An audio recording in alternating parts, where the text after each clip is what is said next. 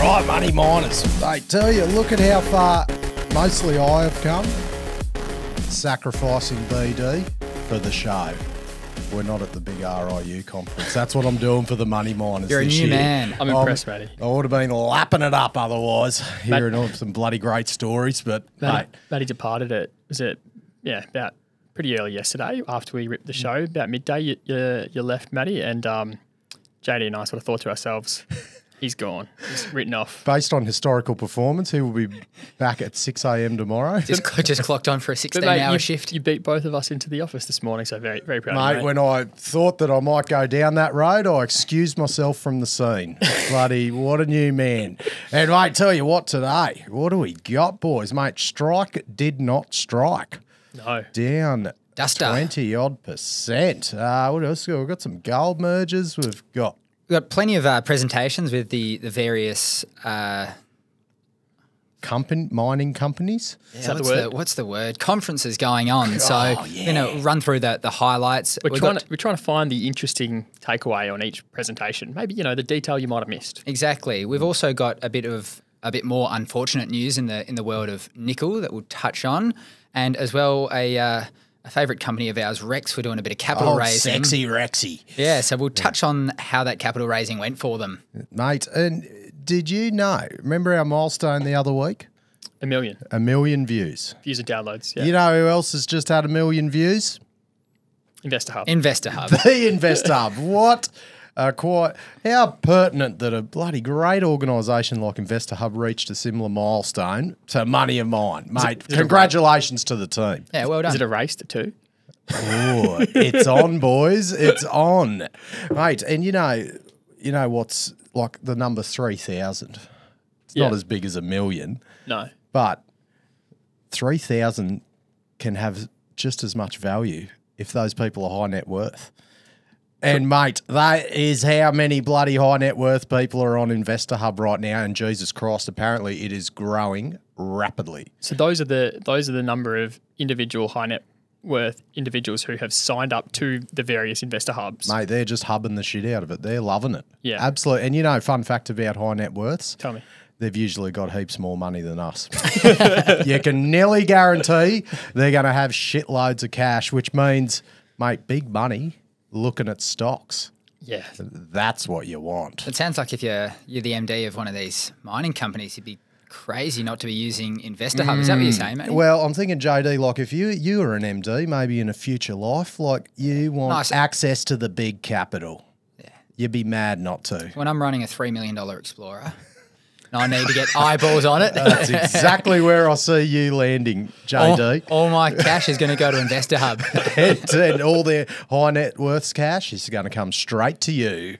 It's a no-brainer. It pays for itself. Mate, isn't it just a complete offering? It's like the Sizzler of new investor marketing and investor relations. It's like, mate, you got everything. It's like the Pizza Hut $5.95 all you can eat, but mate, top quality. I don't think Sizzler's around anymore. Yeah, I know. That's because InvestorHub took over. That is why, mate. Controlled professional forums, direct access to management for the investors, integration of CRM, integration of share purchase plans and capital raise support. Just bloody integration. Bulk integration. We bloody love it. Plenty of mining companies getting on board.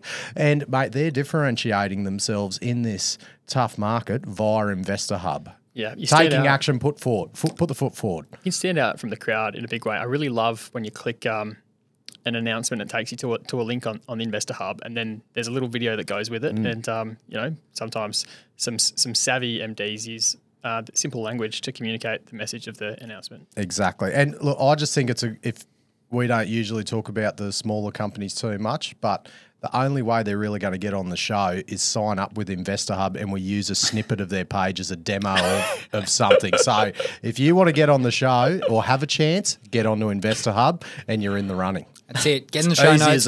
Give Rory an email. Mate, branding 101. Mate, Strike down 23%. Strike Energy Bloody Oil and couple gas, of mate. any bells here? You got Ding, some, ding, ding. Yeah. Oh, JD, you Not can't so be, loudly today, but yeah, can't be good at everything, mate. They're like the church bells that ring at a funeral. Jeez, that was the think of quietest. that one for a while. That was the quietest ding, ding, ding I've ever Yeah, very, heard. very quiet. It was a bit of a duster, right? Do you want to run through? Well, the South Erregulla appraisal well failed to flow during the flow testing because I'll put in a trading hole Friday and before trade, came out this morning, and look, God, there was some first notice there was big volume on Thursday right at the end of trade and figured, it's coming out of the bloody instos, what's going on here? But there's over 20 million bucks worth. But as you can see, the announcement at the start of the week, they were actually added to the ASX 200 because Costa Group got taken over. So the large volume was for the ETFs and indexes rebalancing. So now it's been explained to me, this result is very unusual on the back of their, I guess, December announcement, because they reported they had net gas pay of 13 metres with the reservoir pressures of 6,700 PSI, which is a bloody lot of pressure. I think a bloody car tyres 30. So that's a bloody lot a few car tyres. That's a bloody lot. So I think and from what I've been told, if the petrophysics, if it's done correctly and everything, it's expected to be pretty bang on, and it was expected to flow out. But they said in today's announcement they possibly intercepted a GWC, a gas water contact. So I guess it can be surmised that they did not know they intercepted the GWC if the petrophysics wasn't done correctly, or they were extremely close to it. And once they started the flow test, it's just pissed out water. So they've pretty much got to remap the whole thing. So they've got the SE2 appraisal well flow test results coming soon. They're going to start testing that in the next 5 days. So yeah, big pressure on SE2 coming soon. It's up dip of SE1, so not as deep as this SE3. So I think if it's higher, it might not be at the same risk of intersecting that gas water contact if it's there. So the implications of this result today is that I guess the market's reserve estimations of how much gas was at South Erregulla will be much lower, as you can see by the 20% share price decline. And if you tie it into what's happening with the potential change in being able to export onshore gas from WA, it would mean Strike would possibly have less gas in total, so less gas to export because they'll have to fulfill the domestic contracts first. So, yeah, after the announcement in December, it looked like, right, there's continuity, this is the field, but it appears that might not be the case. So, I'm not sure if they can go back down it and if above the gas water contact or how all that works. But, yeah, time will tell. I'm not too much of a bloody oil and gas expert, but Mate, you've done well then. And I mean, Strike have got a broader portfolio as well. They've got Perth Basin assets. They've got West Erregulla as well as South Erregulla there. I mean, been waiting a while for that government update as well. That was expected to come in December, January time, the interim report.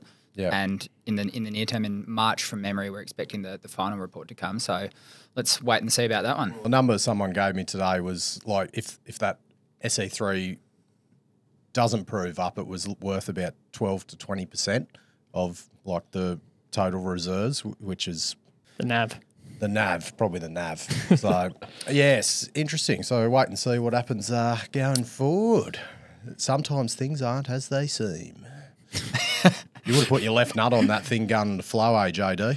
You would have. It was it was the appraisal well, right? So it wasn't exactly what investors were expecting. I think it came a bit out of left field for a lot of people, so I might be a bit shocked by that one. Right, take it over, boys. Alrighty, investor presentations. Let's fly through what we sort of found interesting.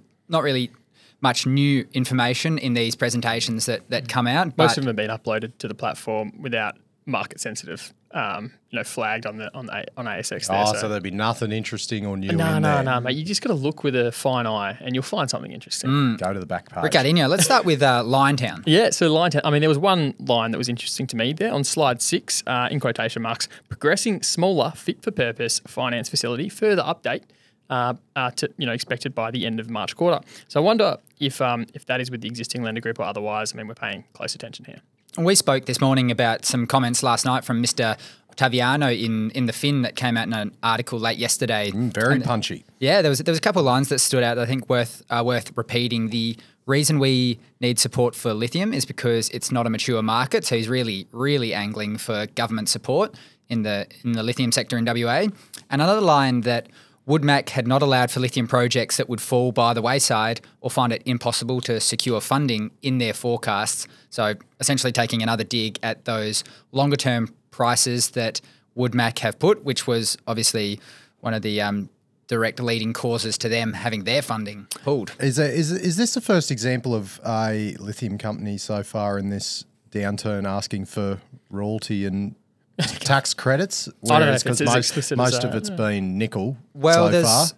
The emergency meeting, remember, was a lithium and nickel emergency meeting with lithium Madeline as King. well. Yeah. They were included to be in the doldrums there. But I mean, like, they're already, I mean, look at the creditor group that was for the finance facility. There was a bunch of concessional finance in there. So, I mean, you're already getting a bunch of kind of free kicks from the concessional finance already. So, anyway. And it's already referenced in there that the relief some of these companies got in 2020 when lithium was in the doldrums as well. Yeah. The next company that stood out, Aeris. So, sort of conspicuous by its absence, the lack of financial information at all. So you've got numbers around Triton, Jaguar, the various, projects on care and maintenance and producing and all these sorts of things. But there was no real numbers about what's going on, what's the financial position. And it's, it just feels a bit out of place given the market we're in, given that investors want to know they're not going to go into a company that's going to capital raise next week. You should at least put one slide around the financial position of the company. So I went back and just double checked again. They finished the last quarter with 22.7 in cash. But if you look through the cash flow statement, 300,000 went out the door in operations, 26 million went out the door on CapEx, but 27 came in from financing. So they were roughly flat after doing a $30 million placement in the quarter. And you have to bear in mind that they've also got 40 million in debt with Soul Pats. So they're walking a tightrope at the moment. Yep. Yeah. Mate, this is a Dreadnaught I've pulled up here. This is a slide towards the back there. I've never seen this metric in an investor presentation before. It's brand new to me. It's the average ASX announcements per week. I've never seen it. I'm not sure what to think of it. But in case you were wondering, Dreadnaughts is greater than 1. Oh, I don't even know what to... Mate, thank fuck for that, eh? Oh, newsflow. It's all about newsflow. Talk about a bloody overhang that's been on that stock for a while. Now, that was sitting at 0.7 a while back and I just didn't like it. Oh. I thought you were talking about the pricing, but you're talking about the announcements per week. Yeah, apparently that's been the big overhang. This thing's probably going to shoot now that they're at greater than fly. Anyway. Alrighty, fellas. Another one wasn't actually a presentation that stood out, but it was results that came from Andover. Obviously, we're talking about Azure here. And first up, the headline, very impressive lithium intersections. The headline kind of makes me cringe. I want to think for myself. I don't know the company telling me what to think. That said, they had a hit of 113 metres at 1.63%, which is pretty solid. That is very impressive. It is very, very impressive. But from 408 metres down, it's not exactly a shallow hole. So let's see what Gina and SQM most likely will do with that. Yes, Stavely. So I got to point out this slide 3 there, Deck. It's what does Stavely offer that is different? And then you can see on the slide there, big targets. And in case you were wondering, judging by this slide, the targets might even be bigger than Australia itself. Just big targets. Very good. All right, next up was Hillgrove. So they're a copper miner now. They can actually call themselves a miner in South Australia. They announced yesterday their first production from the Canman 2 project. And in the presentation, the thing that stood out to me, it's hard to miss in one of the first few slides, is this massive big red mark circled around their franking credits and tax loss position. I had to double check. I went to an older report to see it wasn't an accident. There is actually a huge red line circling this. So they're very eager to show off their franking credits position as well as their tax losses. And that just screams out to me, take me over. The tax loss position is twice the size of the company here. So, yeah, I'm not sure what other investors made of that one, but I think with the company, all the focus will be on production and in particular on exploration success, given that The plan was only for roughly 10,000 tonnes of copper per annum. Do you reckon while during the prezzo they had the Peking Duck song playing in the background? Take me over. They might not be the only company. Take me tonight. There's some funny rules around when you take over a company, it's not like you just can assume all of the tax losses. There's like an available fraction of them to do with what your existing operations are and how similar they are and all that sort of stuff. But you can't assume the royalty either these days, or the lack of. Matty, I gotta talk about a deal today. Oh. I love talking about deals. Oh, we did a deal yesterday. I went to a pissy lunch. You edited the video for me. That was a good deal. Thanks, mate. No worries, mate. Well, we thought it was a slow news day today, but at 9:15 a.m. Perth time, we had this deal pop up to make it a little interesting. Now, there's always news the morning of conference starts, Matty. And, of course, these two companies are both exhibitors at the RIU conference that kicked off this morning. Just so happened to be a coincidence that the deal was announced this morning too. So the two gold junior companies are merging, and we've got Horizon Minerals, ticker HRZ. They're merging with Greenstone Resources, ticker GSR, after both being pretty beaten up lately. Trav, do you know why this is such a good deal? It is relevant to you, and you've brought it up before. This might mean they will change the name, and there'll be only one Horizon you have to worry about. No, I think that's all falling under Horizon. Oh, is there three? Yeah. Oh no! Yeah, I thought the same too. I was like, please stay, change your name, but no, it's going to be Horizon. Anyway, so each Greenstone shareholder will receive 0.2868 Horizon shares for every Greenstone share held, which equates to about an 89% premium to the last price for those Greenstone shareholders. But like I said, mate, both of these companies have had a tough time of late. Horizon are down 43% in the last 12 months, and Greenstone down 83% in that same period, which left the two aspirants with $23 million and $7.5 million market caps, respectively, pre-deal announcement. The two companies both have some gold tenure in and around Kalgoorlie. You can see it on this map here. I've got in the rich yellow colour there is Horizon, and in the red there is Greenstone's tenure. This is in the investor pres today. Now there are a few interesting angles to discuss in relation to this deal. Number one is I think the financing dynamics around these companies, which probably make a deal happen, in my opinion. And number two is just, is this company actually going to be interesting with the two assets merged together? And I've got a take on that. And that take may be what? Well, mate, on the financing dynamics to start with, Greenstone were down to their last $500,000 in the bank as at 31st of December. And given how beaten up the share price has been, you can imagine like raising that money has been pretty tough. And so when raising money is tough, you sometimes think a bit left field about how you're going to move things forward, and sometimes that's the motivation you actually need to get a deal done. And in the details of this deal, this merger today, Horizon have agreed to even provide Greenstone with a $450,000 loan to help them fund the costs of the merger, and that's just an indication of how tight things have been. Chucking it on tech. There you go. But, mate, Horizon themselves haven't exactly had a seamless funding dynamics. They've been offloading non-core parts of their portfolio in recent history. In January last year, they sold their King West shares for $1.3 million in cash. In July, they sold an option on Yamani West to Metalhawk. In August, they sold an option on Windana and Baden Powell to Dundas. In October, they sold some ground to Northern Star for $3.1 million cash and a royalty. So you get the picture there. And also underpinning Horizon's funding dynamics is a convertible note, mate. A bloody convertible note.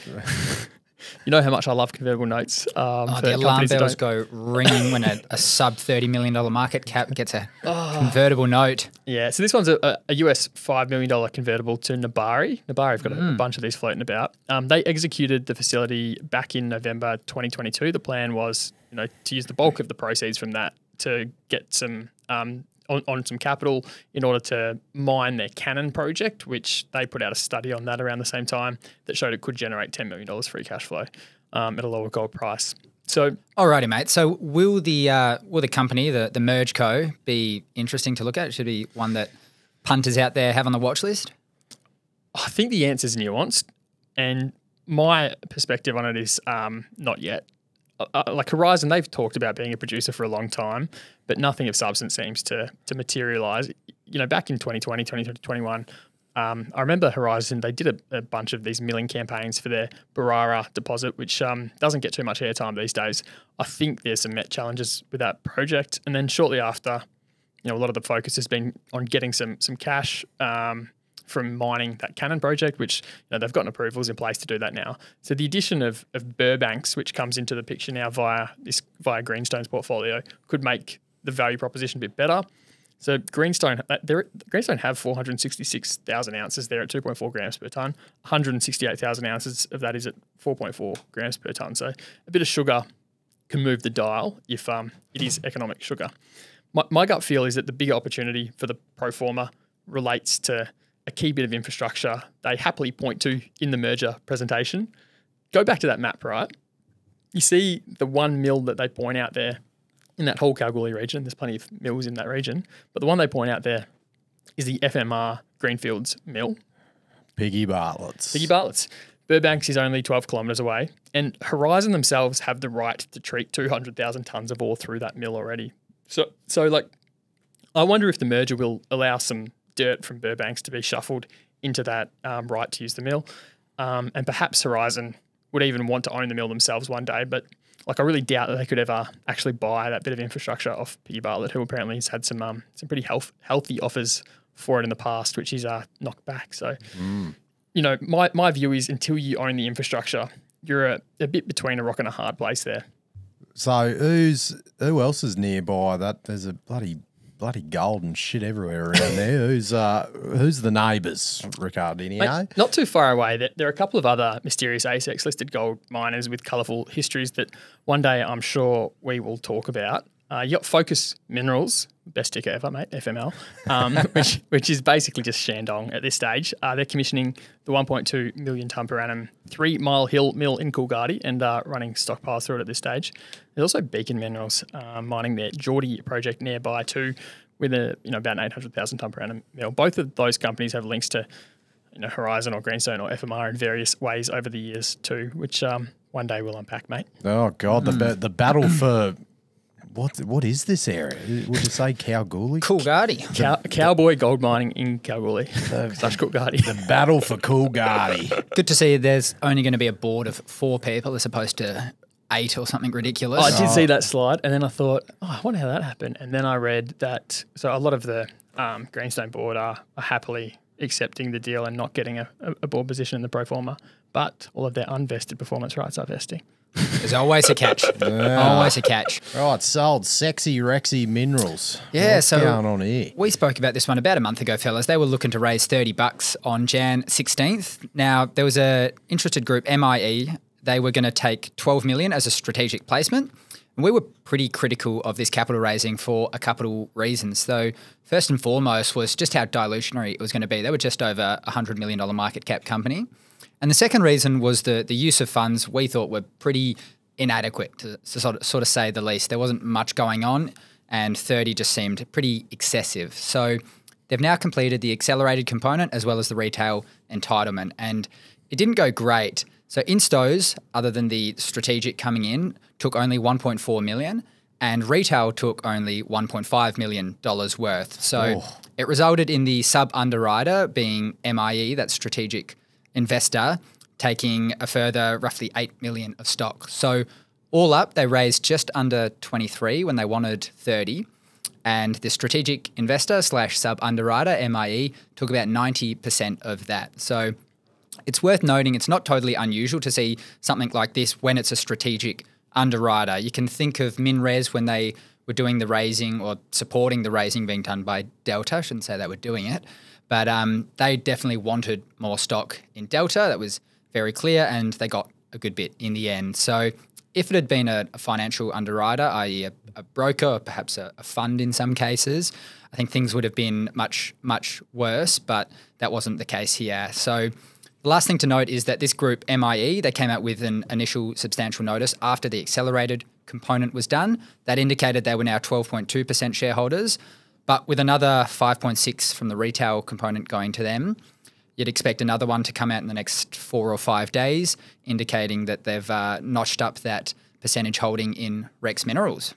Right, more unfortunate news coming out of the nickel sector. Yeah, lads. yeah. It doesn't get any prettier. So Glencore has announced that they are shutting down as well as selling a stake in the Koniambo nickel mine in New Caledonia. So there's 3 big projects in New Caledonia, this being one of them. It's 49% at the moment owned by Glencore. That's a stake they're looking to sell in the entity called KNS. So it's very tough for the community out there. Glencore said that they've funded more than US $4 billion since 2013 and they've never realised a profit on it. So this isn't just a asset that's under the pump because of what's happened in the last few months. It's been under the pump for quite a while. Glencore flagged it last September already that they were only going to fund KNS for another 6 months coming up in this month in February, and then another decision was going to be made.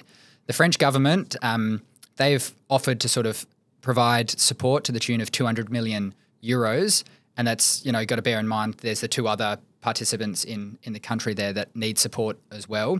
But Glencore essentially said even with that support, it's uncompetitive, so they are deciding to wipe their hands clean and leave.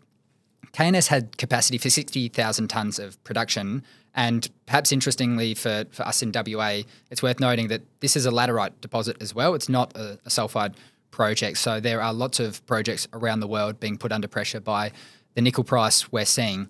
And I think it'd just be very interesting to see if any Chinese parties, you know, Tsingshan or anyone related in Indonesia, takes a bit of interest in this New Caledonian asset and, you know, perhaps wants to deal with Glencore and take advantage of all that sunk capital that's gone in the ground.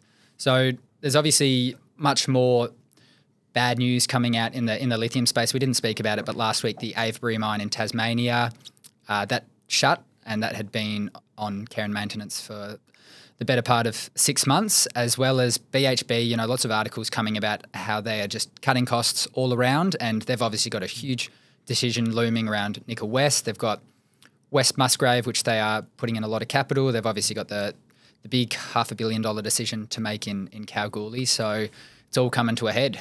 Mate, their earnings come out on the 19th of Feb, which is 6 days away. So yeah, I reckon there'll be some juicy stuff there. Feels like they've pre-guided with all of the articles in various publications that it's not going to be pretty. I got an interesting talking about earnings. Yeah. Bloody hold on, hold your horses here. I can read all in the one day. You've got Pilbara, Northern Star, IGO, MinRes and Regis all on the one day reporting. So the bloody analysts are going to be on the 22nd. 22nd. Geez, they're going to be busy that day. Maybe juicy. We'll be busy that day. Is it strategic or is it coincidence? Mate, there's no such thing as coincidence in money and mine. I'll tell you what, boys. Mate, God. Geez, I just feel healthier being here. I just want to say. Good work, matey. I could be in the doldrums right now. You're glowing, mate. I did get a late bait to the cricket tonight. So anyway, righto. Thanks to all the partners. The VRIFY, the team are in town. Give them a buzz if you'd like to get a little showcase, and we're having some drinks on Friday at Mayfair. If you're a company, not a random punter that wants free piss, come and join, and RSVP. Mate, InvestorHub as well. Legends. Love them. Mate, DSI Underground, Smec Power and Technology, McMahon Mining Title Services, Anytime Exploration, KCA Site Services, Brooks Airways and K-Drill. Hoodaroo, lads. Brilliant stuff. Hoodaroo. The information contained in this episode of Money of Mine is of general nature only and does not take into account the objectives, financial situation or needs of any particular person. Before making any investment decision, you should consult with your financial advisor and consider how appropriate the advice is to your objectives, financial situation and needs.